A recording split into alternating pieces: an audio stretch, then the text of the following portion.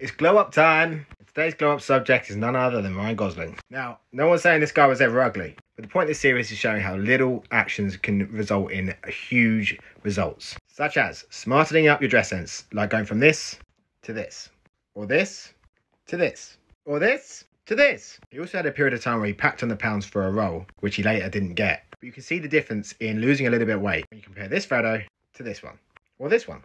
Then there's the tan. Often missed, but should never be ignored. Here, he looks rather pasty, a few bags under the eyes, and the beard's a little bit unkempt. So as you can see, like everyone, Ryan has gone through a few changes in his life, his body, his whole aesthetic. And it doesn't mean you have to look like this. What it does mean is there are a few very simple things you can do to improve your look, if you want.